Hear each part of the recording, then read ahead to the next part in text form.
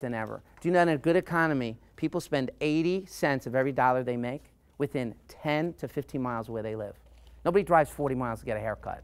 Nobody drives 40 miles to go to a gym. Nobody does that. Nobody drives 40 miles to go to dinner. Nobody drives 40 miles to go to a bank. In a bad economy, they spend 96 cents of every dollar within 15 miles of where they live, but 15 miles of where they work. There's an unusual thing going on in this economy. You as business owners forget that people actually spend a lot of time away from their home at their job. They are actually at their job. They might be going to a spa near their job. They might be getting their haircut near their job. Any of you have ever done direct mail? You never direct mail to a business. You always direct mail to a house. Functionally, though, people are going out to lunch. They're going out to dinner straight from work. Am I resonating at all with you? People are spending most of their money within 15 miles of where they live and work. Targeting is very important. You got to take a look at what your marketing is doing. And let me tell you something. If you don't build from the core, you got a problem. Creating awareness, #1 priority, but I want to fix your current marketing problem. And I'm going to tell you, this is another thing you could write down, but then again, anything I'm telling you, I'll talk to you after, because I know all of you want to meet me. You want to spend some time with me. Biggest marketing problem is actually believing that the consumers out there have your objectives. Okay? Consumers only do things for 3 reasons. One is, I got an emergency, I need a plumber. Who am I going to call? Well, if you're not constantly in front of them in their head, you're not going to be the first guy they call. Okay. How about a long-term problem? I'm going to need a plumber one of these days. Well, you need to be in front of them. And then there's the perceived consumer, perceived problem, which is, do I really need a device on my hip that has 800 songs in it? What is that called again? When I was a kid, they called it a Walkman. But anyway, what is that? Yeah, an iPod. So we need to fix that current marketing problem. The first step is to define your brand.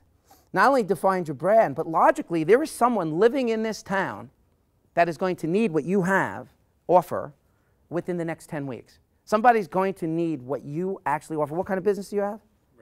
A restaurant. Someone's going to want to eat in the next 10 weeks. They're going to want to eat. Someone's going to need what you have. If you're not in their head, if you're not constantly branded in their head, if you're not constantly in front of them, remember Ron Popeil, the way he got in front of me? Because consumers were different back then. You literally went to stores. Do you know a lot of people don't even get to stores and they make transactions? Before they get to the store, before they get to the business, before they even call you on the phone, they're making decisions. What you want to do is to reach a quantified audience. You know what? In my business, sometimes people talk about qualified audience. I'm going to tell you straight up, if you currently are looking for new customers, you need to reach an unusually large amount of people and take advantage of that percentage of people that need what you have. But now I want you to write this down. I'm looking at you. You're going to write it down. This is the definition of targeting. Being there when they decide. Do we know when somebody's going to need a plumber? Do we know when someone's going to decide to go to a spa? Do we know when somebody's car is going to break down? What's your business, sir? Sort of a one-stop green shop. Okay, so if we are in an industry, I mean in an environment, in a recession, we know consumers have spent less, but they're still spending. Don't you want your unfair share of the money they're going to spend, but you don't know when they're going to do it? And I am going to tell you that if there is a salesperson in the world that tells you they know how to target the customer exactly the right way, they're lying to you, because if I could do that, I'd come here and I'd put you out of business. I'd come here and I'd put you out of business if I knew exactly how to get the person to come to my restaurant every single day. What we need to do, though, is make sure you are giving them multiple ways to connect with your business. Consumers are changing rapidly and, mind you, effectively mirror their behavior. There was a guy named Sam Walton. He owned Walmart. He was a patriarch of the family. In the 1970s, those of you who were alive in the 70s, you know, there was a huge recession in the 70s. Does everybody know what Walmart does? Of course you do. Well, he thought that too in the 70s. So what he did was, the first thing he did when the recession hit was he pulled back on his marketing, because he's Walmart. At the end of that recession, he lost 20% market share to other retailers. And when asked by the pundits in my industry, what happened? He said, and I want you to listen to this quote, it's a great one. It's a good metaphor too. He said, it was amazing what happened when I stopped inviting people to my stores. Wow, isn't that the coolest thing to say? Now, some of you don't have stores. Some of you have locations and stuff. You might not have a store, right? You don't have a plumbing store.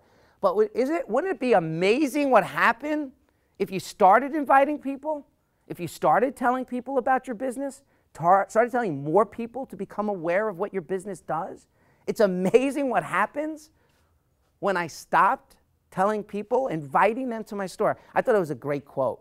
So here's what you want from your marketing. The first thing is, and I love this one, acquire new customers. But this is a weird economy. I actually think you would rather, and some of your businesses don't have people spending money, but you would actually want people to do more with your bank, right? You want people to benefit or more with your credit union. Those of you who have restaurants, you want them to come back. In fact, a lot of you actually should believe if they just come once, I got them, right? Salons, same thing. New services, more services. How about getting regain or past lost customers? This is an economy where some people have actually, business owners have told me, I don't even need new customers. I want my past ones to come back. The way you do that is you need to control the message. How are you believing right now, based on your marketing, those of you that are not using TV, how are you controlling the message? What kind of business do you have? A jewelry store. How are you controlling? Are you controlling the message to your current customer? Are you controlling your message to a new customer? Are you have a message out there on a basis? Yes. How are you doing that? Just if you share with us for a minute.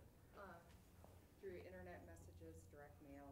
Yes. So you are reacting to consumer behavior. You're using a little bit of targeting with direct mail, a little bit of the mystical, magical internet. Right? The other thing is you need to control the frequency of your message. You know, the best thing in the world is to make sure everybody knows that Geico is insurance. But the other thing is you better tell them, if you call us, we'll save 15% if you give us 15 minutes. But isn't it funny that Allstate decided to take their message and turn it on their company? Don't you see the attractive black guy on there going, hello, Allstate customers who've come from Geico, they've saved 15%. You know, it's kind of, there's a battle there. Do you have an arch nemesis? Do you think you have an arch nemesis?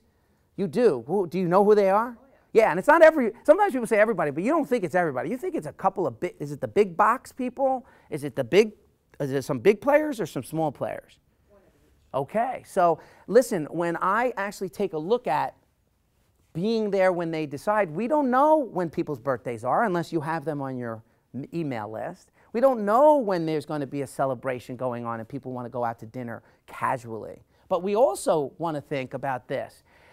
So one thing that you can control is how much money you're spending to reach a potential customer. I suggested earlier I don't live in Madison. I do not. But if I moved here, I make over $50,000 a year. I have 3 sons. I have 3 cars. We have 2 dogs. I'm going to probably live in a 4,000 square foot house. I'm going to have 3 acres of land. Let me ask you something. For you, for your business, and I'll get to jewelry in a second, how much would you spend $1, not to acquire me, you're never going to get it's never going to cost $1 to acquire, but to reach me? Would you want to reach me, my household, and tell me all about what you do? Would you spend $1? You'd love to. You know what? We practiced this all day yesterday. He's doing good. He's doing good. I got your back. I got you. I had to.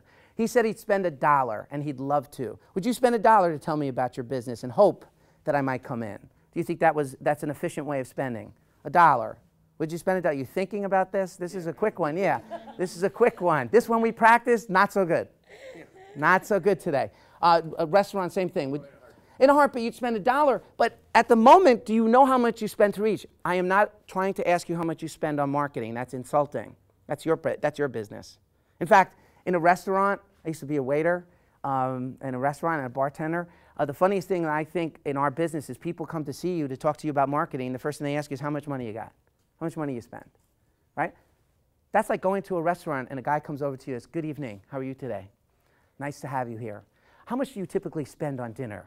Have you told your waiters to ask that question?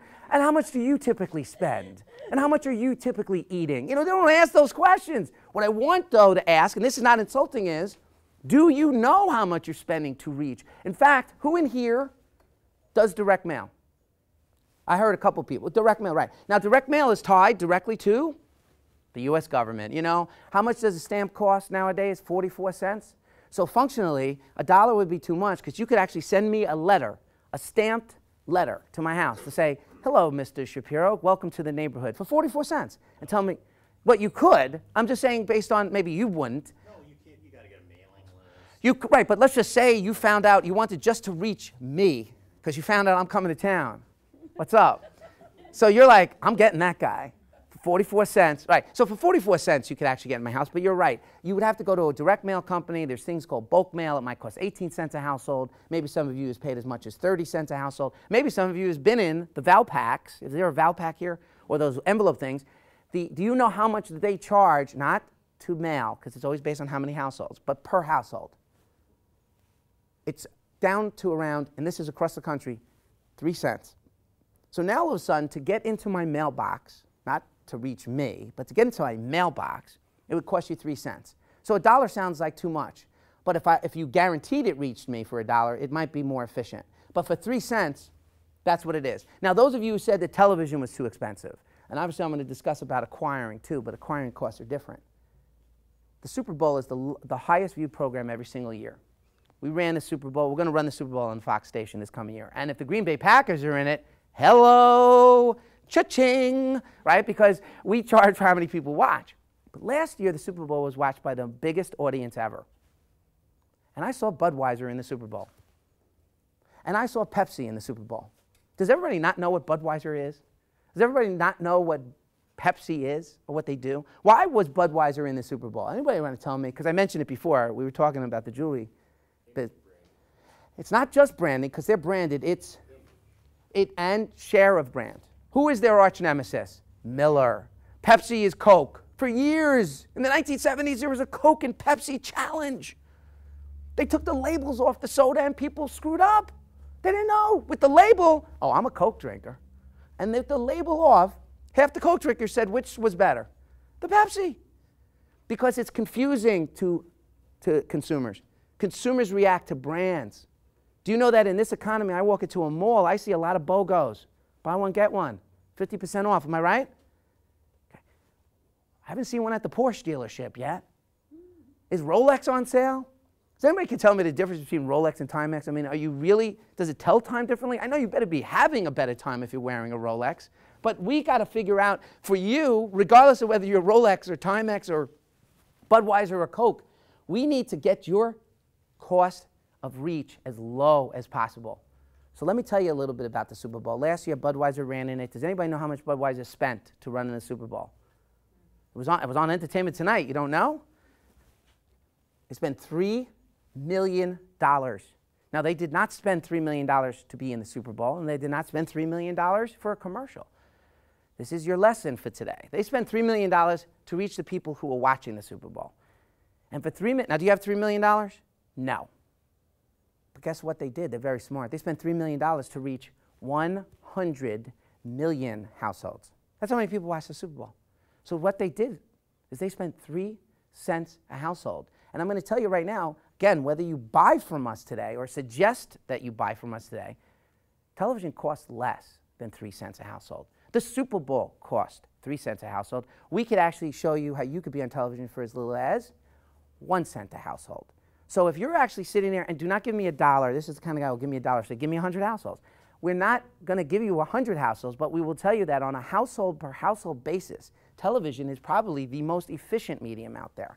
But it's not enough, because local business advertise. Anybody use word of mouth advertising? Raise your hands. Word of mouth, word of mouth. Does anybody ever hear of Facebook or social networking? Do you actually know that that's really word of mouth? It isn't the new thing. There is no revolution going on. There's an evolution going on. Do not look at any of these things as revolutions that I'm going to tell you. It's evolution. You must evolve with your marketing. And I'm not saying you must be on Facebook. I'm not a big fan of you being on Facebook. I'll suggest later why, but word of mouth I hear a lot. How about this? Anybody in this room in the last 6 months used the newspaper to advertise their business? Please, show of hands. If you've used the newspaper. Really, really, still. Do you know that the newspapers, unfortunately, have been losing readership rapidly? Not because of me. It's because of the evolution. I told you about my 3 sons earlier. I have 17, 16, 15. They will never buy a newspaper in their lifetime. Their habits have changed. Their children forget it. And I'm not saying because of some magical new medium. It's they just don't go there. Newspaper circulation is down. There used to be an evening news. I bet you there was an evening news in this town years ago. They went out of business because people aren't reading the newspaper. In fact, the newspaper, unfortunately, is not news to most people. It isn't. They won't give up the ghost either in that industry. You know, it costs the paper, it costs the ink. They can't survive. Okay, the migration of the businesses that used to use the newspaper actively, and by the way, very smart if you use the newspaper. I'm not telling you don't use